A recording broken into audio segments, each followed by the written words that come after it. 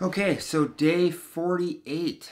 A week today, I will be doing the Ride to Conquer Cancer. Am I excited? Yes. I'm excited for the challenge to be over and to move on to the next chapter. Today's video is about building muscle. Thomas was saying to me that I was kind of like this, so I need to like stretch out, which totally makes sense now that I'm like 7 weeks in or something. Do the math, yeah, about six weeks. So feeling great, but yeah, you know, I just need to stretch it out. I need to build a little bit more muscle, and Tom's gonna help me with that. If you like this video, give it a big thumbs up. If you like the channel, hit subscribe. And hey, what was your biggest takeaway from today's video? Did you like it? Did you not like it? Comment below. Hey Jesse, as requested, I know that you feel like you're withering away with all this hard work you're putting in, all the miles that you're putting in on the bike, and that upper body's getting a little spindly. So I'm going to show you some movements which is just really simple you can do from home. Not even essential if you don't have a band, but I know you do, so this will help us with strengthening more like the back and the arms, which I think is vital with you being a cyclist, obviously doing a lot in this next kind of 60 days. Your chest and arms are always, like I said before, internally rotated, so we've got to really help open up and strengthen through the back. So I'll show you some movements. You should be able to get these done in like 10 minutes at home, and if you want to do more sets, you can. So really what we want to start out with is just a real simple little bit of warming up. So we're getting into the upper body. You can do some small circles. I'm a little sore from yesterday's rugged maniac, a few scrapes and bruises, but we're just warming up. Get the arms moving, open it up. I'm going to then start going into some flexion and extension, starting easy, building a little bit higher. Try to maintain that neutral spine, keeping the glutes active and belly button pulled in. And good. We're gonna add some rotation.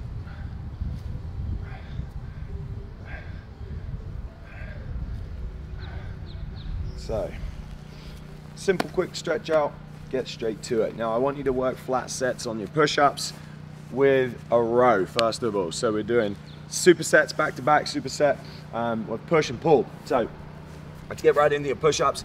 I know you can confidently do around 20 push-ups.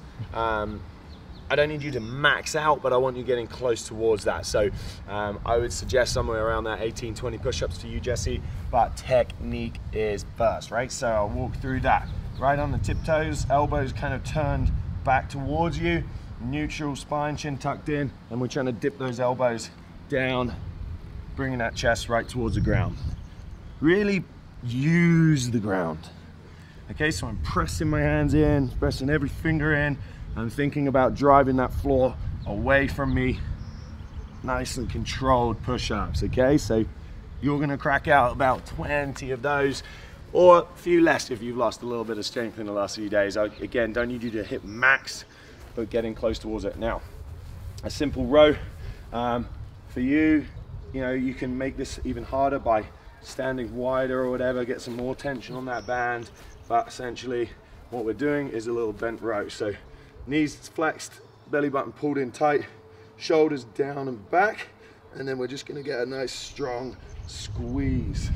So up, flex that back and release. Okay, so we're really working at that end range of motion. Release, squeeze. One more, squeeze. Okay, so I do around 20 repetitions as well. Straight back in, another 2 sets, okay? So you're doing your push, your pull, 3 rounds each. Well then, I just chose a band with handles. It's not essential, you could use any band really, but we're gonna get a little bit of biceps working in as well. Not that we need to do lots, but just to help keep a bit of a well-rounded upper body strengthening program. So we'll work some elbows in tight, supinated bicep curls, 15 reps.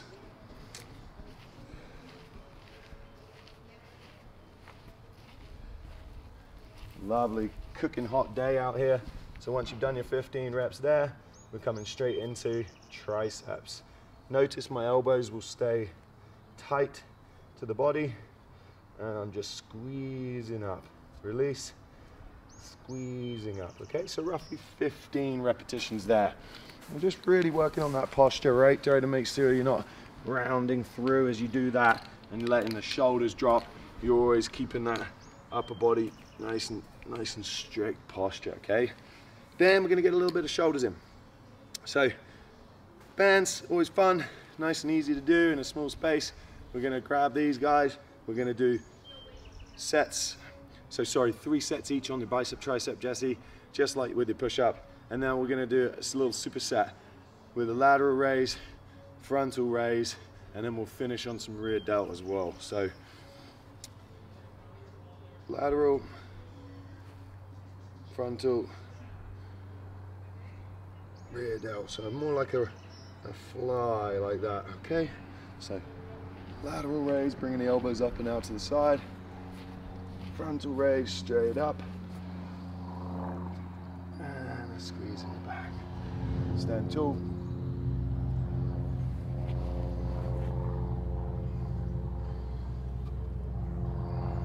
Okay, now this, because we're supersetting, oops, sorry. Because we're supersetting, I would probably suggest you're only gonna get around 6 to 7 of each of these before you really feel it. So do what you can.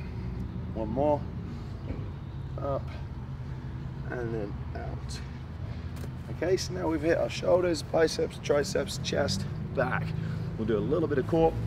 I know you already got a lot of my core exercises and workouts that we've done previously that you can obviously implement as well. If you guys watching want to check any of those out, have a little look in the link below. We've done some really cool core work with a few collaborations with some other amazing instructors as well. So I'll just go through a couple of movements I want you to get going on, Jesse. So not going to do too much forward flexion. I don't want you, you know, we're already going to be in that position a little bit with our bike, with our lower back rounded a little bit. So we're going to work on kind of making sure we're in a nice neutral position. So a couple of things. First of all, your nice stationary plank position, but on this one we're going to think about driving the elbows towards the toes and toes towards the elbows, squeezing everything tight in between. Okay, so I want you pulling and working at this really hard for a good 35, 45 seconds, something like that, but make it really challenging for you before you fatigue. Turning into your side plank. As you know, elbow wants to be underneath that shoulder, not too high. We're gonna either brace it out nice and strong. If you want to add a nice open chest, reach, rotate. Okay, open chest, about 10 to 12, and then hitting that other side. I'll just show you a couple of them here. Open.